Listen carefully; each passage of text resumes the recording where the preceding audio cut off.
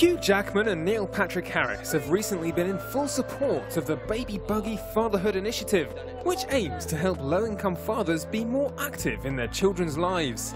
At a luncheon held in New York City and hosted by comedian Jerry Seinfeld, the two stars and a whole load of other guests helped to raise an incredible $200,000 for the campaign. The money will help to provide donations and clothing in an effort to help some fathers be more positive influences on their youngsters and their families as a whole.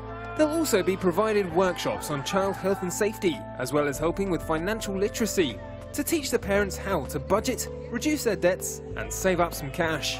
All in all, it sounds like a great cause, and it's no wonder it's warmed the hearts of Hugh and Neil.